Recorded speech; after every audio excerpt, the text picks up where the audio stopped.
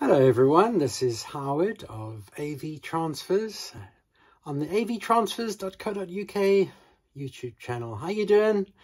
I hope that you're all keeping well and continuing to hunt for your vintage video and film items. We run a business here in Borehamwood and that's what we do, digitizing the old things. And I'm a bit of an avid collector of mysterious formats. Today's format not too mysterious, but the content quite interesting. Let me show you. So what I've done is I did a bit of, I'm always trawling eBay for all sorts of weird and wonderful things, and I came across a collector of laserdiscs. I suspect somebody who is perhaps was in the trade, and when I first got into digital video, well, I suppose laserdisc was pretty much the first thing that I saw that was digital-ish, because it wasn't totally digital. And when you used to go to the stores, the hi-fi stores that obviously are no longer around, you'd find places that had demo systems in their AV room. You know, they had a big 29-inch video screen, and they had a laserdisc player, or maybe a few, and stereo speakers, or maybe Pro Logic speakers. And they'd always be demoing something. This is long before DVD. So we're talking probably late 80s, I guess, would be in terms of my reference. And yeah, so this sale, I found a whole bunch of these very interesting discs. So these were demo discs that were supplied, I suppose, to the trade, either by the distributors or by the manufacturers. And they used to showcase the format by producing really high quality recordings on Laserdisc to show, to wow the customers. You know, if you've got 5 minutes to demo a system, you know, you need to impress them very quickly to cough up the dough to buy a system. It wasn't hard to do because everything else was just so rubbish by comparison in those days. But generally a disc you get, I don't know if you can read that, but generally I'll just tell you here, you know, to give you a background story of the Laserdisc technology, a demonstration. Here's Luciano Pavarotti singing, I suppose this is, doesn't say what he's singing. Oh, Nessun Dorma, okay? Nessun Dorma, that was quite a good one. What is Cinema DSP? A movie, Rob Roy. Another DSP scenario, a Dolby Digital Surround Sound demo, Stargate, wow. Tri-field processing. So these things used to show, you know, how you should set up your surround sound system with a very optimistic screen for standard definition, with all the speaker placements, if your wife or girlfriend would let you put it in. And these are kind of the movies of the time. This one, okay, copyright 1996, so perhaps a bit later than some of the others. So that's one I got hold of. There's another one. I mean, I tried to get a few more. There were, unfortunately, a couple were snapped up for somebody else, which were particularly PAL ones. But my interest is more in the NTSC discs, because in where I come from originally, South Africa, the majority of the material was NTSC. We didn't really get a lot of the PAL stuff. We didn't need to, because the American stuff came in a lot earlier than the PAL version. And also the quality was pretty much better, because there was a lot less dropout on the Laserdiscs. This is another one, Yamaha Digital Home Theater 2. And this one's also got DSP logos, movies like The Abyss, Lawrence of Arabia, Ghostbusters. I mean, wow, what year is this one? Let's have a look. See, 94. So this is slightly earlier. Ray Charles. Now I'm going to try and show you a little bit of this in the video, because it's quite charming. You know, who makes demonstration discs to showcase their things? You know, this kind of ship has sailed long ago. Obviously, if you go into a hi-fi showroom, and where are the hi-fi showrooms? There are a few, maybe in a high-end John Lewis, or maybe the odd Currys, that kind of thing around the UK. But there's not a lot. I mean, I know the big dealers in the States like Fry's Electronics are long gone. I believe there was one in B&H in New York. I suspect they're mostly online now. So, you know, that whole era is gone. You know, walk into a hi-fi shop. That's kind of why I like my office and my studio. It kind of reminds me of when I was a kid, and I'd walk into a hi-fi shop and wow, there's, you know, just piles of equipment. Really, really good memory for me. So I guess I've kind of recreated it in this kind of crazy space that I've got here. So, but yeah, but honestly, moving on from Laserdisc, I mean, DVD had some showcase discs. I don't think a lot of them were manufactured, but, you know, I haven't looked into that.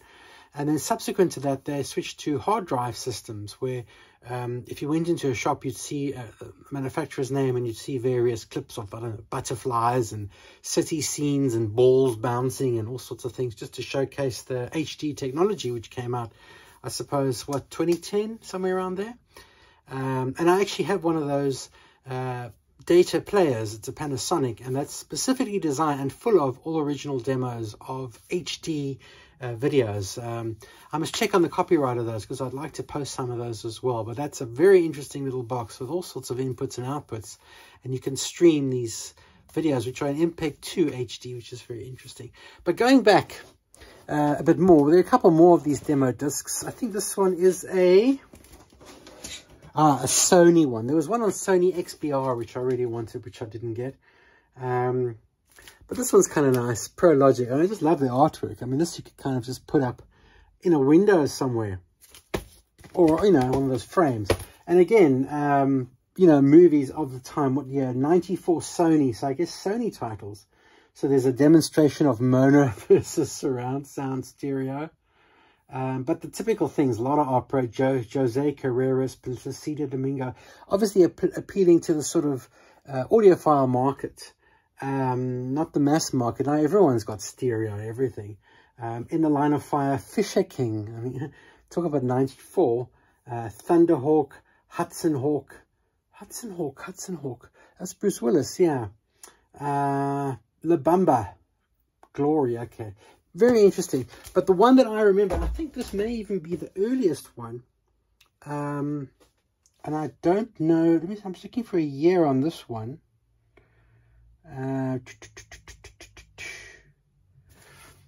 Yeah. Okay. So this one, this is the one I remember. And I'll tell you why. I got a Laserdisc player. It must have been 90s. Okay, I thought it was 80s. Maybe I was eyeing them in the 80s, but in the 90s, they became sort of more available.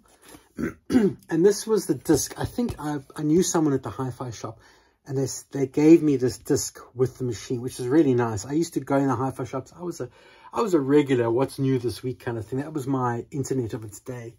And this one is the one I remember. This is what got me excited about these auctions.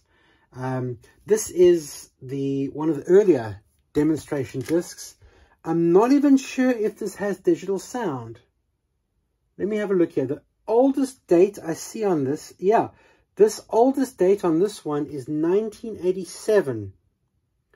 Okay, so that would suggest to me this is probably pre-digital audio. So basically a disc could contain analog composite video and analog audio, and there was nothing else. Maybe a time code and a bit of sub-data of some kind, but really housekeeping stuff, not anything else. On this one, this is more telling of its time. Top Gun, Star Trek, The Voyage Home, The Never-Ending Story, Rigoletto, Swan Lake, Piano Concerto No. 1, Oasis, that's not the band Oasis, this is a jazz GRP kind of title, which I also kind of like. Paper in Fire, it's John Cougar Mellencamp. And the reason I know all these off heart is because I'd watched this disc like a gazillion times. Because I didn't have any other discs. I couldn't afford them. So all I had was this one disc, and I used to watch it because I couldn't afford titles. I was, you know, early 20s. I didn't have a lot of money. I just practically sold my shoes to get the machine and the one disc, and this was all I had. And it was pre-internet. We couldn't buy discs, so I was lucky I had a few friends, and we used to sort of swap on a weekly basis a couple of discs we had. I mean, it was really very little to get. So this was like my come over mates and come see the surround sound kind of thing. In the Crunch, that I don't remember. That might be different to the one I had. So I'm going to pop this one in just for a minute and show you a bit of that. I hope that's okay. That's my kind of show and tell for today. There's lots of cool stuff I want to show you guys, but it's getting around to display it and set it up that I know it all works and that kind of thing. But let's take a look. We're going to take a look here at just the beginning. the Yamaha Overview and the Compact Disc CD Video Laserdisc DSP technology. If I remember correctly, there's some really corny extras in this one. Some guy going, yeah. And this is still, I kid you not, a sealed disc. I think all of these are actually sealed. Yeah, this is a virgin, terrible word to use, but it is a virgin copy of the Yamaha Home Digital Theatre. Let's open it. I have a blade. I normally use this for cutting video, editing videotapes. Let's see. Am I going to do this without bollocksing it up? Oh, it's slowed down to slow motion. Lordy loo. It's a good blade, I think. You see, that was the trick with these things. You want to cut them without destroying anything inside, or even the plastic, that you could kind of, ooh, this is cool. It's got a smell. It's got like a smell. You know, when manufacturing was special, things even had a smell. Okay, it's digital audio. The audio on this Laserdisc has been digitally mastered from a digital source. To take advantage of the incredible sound, there's demonstration material for the Yamaha Digital Home Theatre. Try and find a Yamaha Digital Home Theatre Laserdisc player anywhere. I've seen like one or two in my life. I've not seen any of them come up on eBay ever. And I suspect it's to do with the fact that they all either never sold them here in the UK, or they all conked out years ago, and the only ones still going are the Pioneers and the Sonys. But that's just a guesstimate. No compression or sound modification was used. So basically the digital sound was kept in its full dynamic range, which is the big thing about digital. Now, if you listen to your iTunes now, or any other Spotify, all these guys, they're brilliant. The content is fantastic, no argument there. But the dynamic range has been so squished down to just a little band, and everything's maximized. So it's all kind of coming at you at the same time, which is just the way the world is. The world is kind of coming at everybody all the time, isn't it? So let's take a look. I can't play the music, unfortunately, but I would love to share the music with you. I guess if you do want me to send you a copy of this, let me know in the comments, and I might be able to Dropbox it to you. But not really my thing to do that kind of thing, to be honest. But I'm sure, I'm sure we might just find it somewhere else. I'm sure there are probably more of these discs kicking around. So that aside, let's take a look. We'll take the disc out. Oh, now I wonder if the Laserdisc is going to have a resurgence like the record did. I can't imagine it will, because the hardware is just too complex, you know. Whereas record players are quite easy to, basic ones are easy to make. Oh, look at this. This is cool. This is very cool. So here's the disc. Oh. Now, I always used to have this. Program material has been recorded on the other side of the disc. So basically, it used to always confuse people. This is the label side, and this is the side that goes down, but it's actually playing this side, and vice versa, verse vice, verse vice, verse vice, verse vice. Yeah, so this is actually blank, this side. And if you look at it, it's got that sort of really groovy, shiny thing. 1988, that's probably the first time I've opened a brand new disc from this year. Let's pop it in and have a quick look-see, shall we? Okay, so this is an NTSC disc. I've just powered up and saved you the boredom of watching me switch everything on.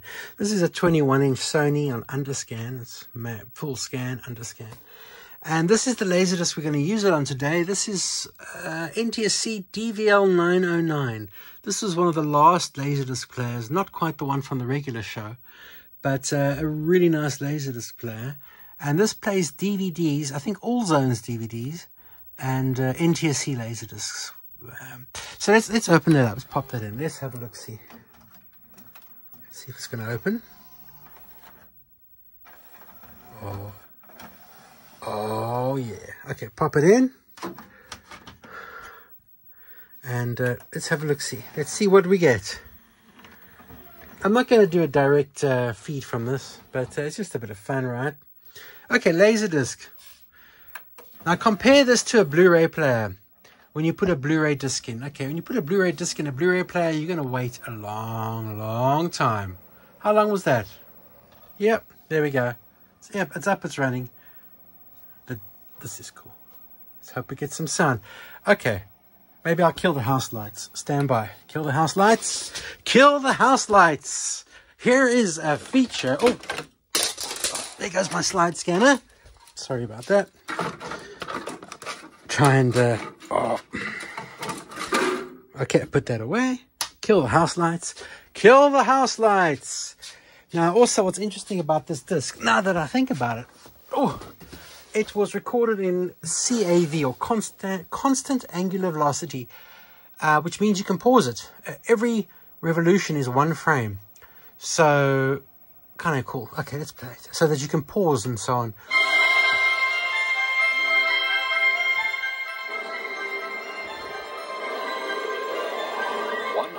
Years ago, the man who founded Yamaha set the company's goal: to enable people to enjoy more meaningful lives. Today, beginning its 2nd century, Yamaha remains deeply committed to that ideal. At the center of that commitment is music, and our devotion to the enjoyment of music as a means of human enrichment. Each Yamaha product reflects our determination to reproduce sound with utmost fidelity, or to alter it with as much control as possible. Yamaha is an industry pioneer. We began to develop and manufacture our own integrated circuits as far back as 1969. And with each advance of the digital revolution, Yamaha has been in the vanguard. The innovative application of look at that cool computer principles by our engineers and scientists forms the resource of our technological leadership. But we don't stop at cutting-edge technology in our demand for excellence. Only the most select raw materials are suited for our use. And only accomplished master craftsmen can mold such materials into instruments fine enough to bear the Yamaha name. Gotta say, I love that type of stuff. Expertise and human devotion to perfection. The uncompromising value you've come to expect from Yamaha. Is this a lost art, this type of video? I think it is. In keeping with that tradition of quality, we proudly present a concept unparalleled. Sexy, sexy, man, sexy. The Yamaha Digital Home Theater. Whoa.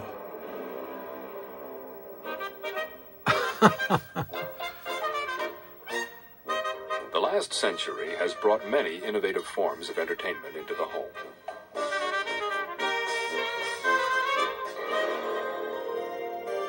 Today, the digital revolution in home entertainment those are good speakers. offers new capabilities, qualities, and impact that can transform an ordinary here's cue the corny extra. That's the concept. This is exactly what I remember. Home theater. A series of Yamaha components that combine into the most powerful home entertainment experience that technology has ever delivered. Born from the dedication and craftsmanship of Yamaha engineers. Made possible by the computer and delivered by the refinement of laser technology. Check out that splendor. Check at that. Isn't it amazing that out of the cold mathematics of ones and zeros could come a medium of such natural richness and pleasure?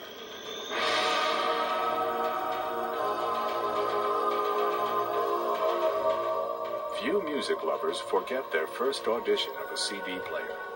No noise, no distortion, no clicks, no scratches, and a sound quality unlike anything ever heard outside the recording studio. You see, ordinary records are limited because they record actual impressions of the sound you hear on their surface. That allows all the physical flaws of the plastic itself to be heard. It limits the resolution and clarity. In other words, it simply is not a perfect mirror copy of the original master. To create a CD, the sound is first analyzed, made digital, using microprocessor technology. Just remember you're watching this on an analog video of an analog laserdisc. Converted to a digital number value. This sound stream of numbers is encoded onto the silvery surface of the CD. So instead of recording a physical impression of the sound itself, it is the digital information about the sound that is recorded, each disc a perfect mirror copy of the master tape. For playback, a laser beam scans the tiny impressions of ones and zeros on the CD disc. Then a converter, a digital to analog converter, turns the information back into sound waves. Ultimately, the quality of your CD listening experience depends on the quality of that conversion process. This is where Yamaha's advanced digital engineering offers the CDX finest 5000. purity, Yeah, I had one of those. and clarity of That any was CD awesome. players. Gorgeous players. Most people are already familiar with standard compact disc. But CDs are just the beginning of your journey into the Yamaha digital home theater. If all this digital coding works for sound waves, it stands to reason that video waves can also be digitized onto a disc. CD-V is the next logical step in CD technology. These golden discs contain 20 minutes of crystal clear audio and up to 5 minutes of high-resolution video. A whole new opportunity to enjoy, explore, and collect the world of These guys are going for crazy money on eBay now. Absolute crazy money. Don't want to get a copyright strike, so we'll just tune on that for now. But basically, those video titles are going for crazy money on eBay, and I wouldn't waste my money on them because they all suffer from extreme laser rot.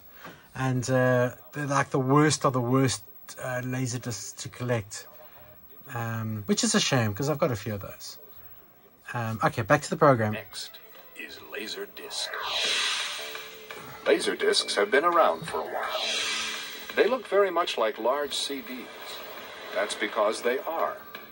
State-of-the-art Laserdiscs combine up to 60 minutes of high-resolution video with digital audio. Heading Laserdisc's endless list of virtues is their unmatched audio and visual quality. They far exceed anything else in the home, including network, cable, or tape.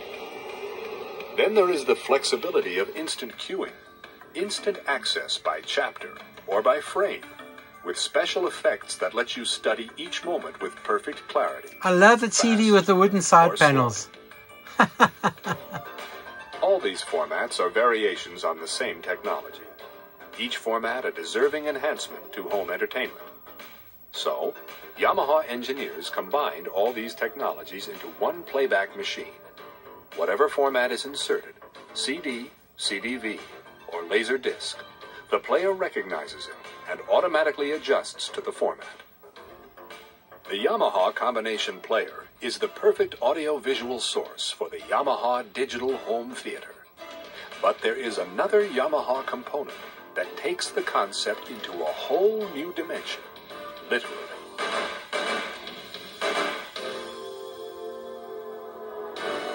In May of 1986, Yamaha introduced the DSP-1, Digital Sound Field Processor.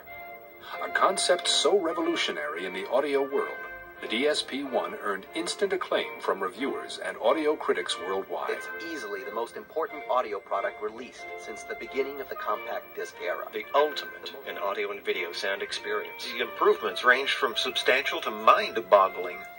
The award-winning DSP technology is a logical extension of Yamaha's digital audio expertise. So basically, this is a lot of Yamaha tooting its own horn. But let's just say if you had someone in your showroom of your hi-fi shop and they had watched up to this point in the Laserdisc already, you're either going to get a sale or you're going to chuck them out of your showroom. Because either way, yeah, it was just kind of like, okay, dude, you know, make up your mind. They say if someone's going to buy something, they know within the first sort of 30 seconds if they're actually going to buy it. And that was one of the things in hi-fi sales. You just kind of had to suss out the people. Most people were just having a look. But this kind of thing really did attract people. They were very interested. But in the end, we kind of got quite sly about how to show these videos, and we only showed them to the people we really felt were going to do something about getting something like this. But really, just a good memory for me having. Let's skip forward a little bit here. It does. Feature films. All right, let's just see what we got. Oh, there we go. So they suggested that they show us a clip of the movie, and then they show the setting, Dolby Surround.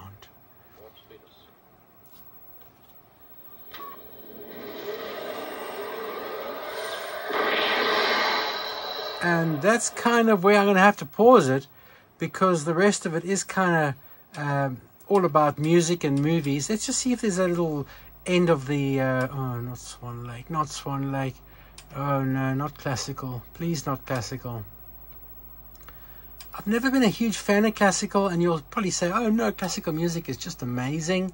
And yes, I do get that. And my wife's late father was a classical musician, played the double bass, and my sister, also a classical musician, worked in the orchestra playing the first violin. But I think it's about hearing those instruments being tortured as they're practicing that has put me off classical music. Yeah. Here is some nice interlacing for you. Hard to simulate that on anything else. So yeah, I've shown this to you on a good old-fashioned CRT TV. Yeah, so that kind of wraps it up for now. That was just a kind of a bit of a fun show and tell. Things that I do when I'm on holiday and I see things like this and I go, ooh, I've always wanted that one. I can do more of these if you'd like. I could do them in a different way, perhaps, if you like. But for now, it's Howard from Avtransfers, digitizing and playing with all sorts of analog things, saying ciao for now. And if you like, please like and subscribe. I could use the subscribers. Cheers.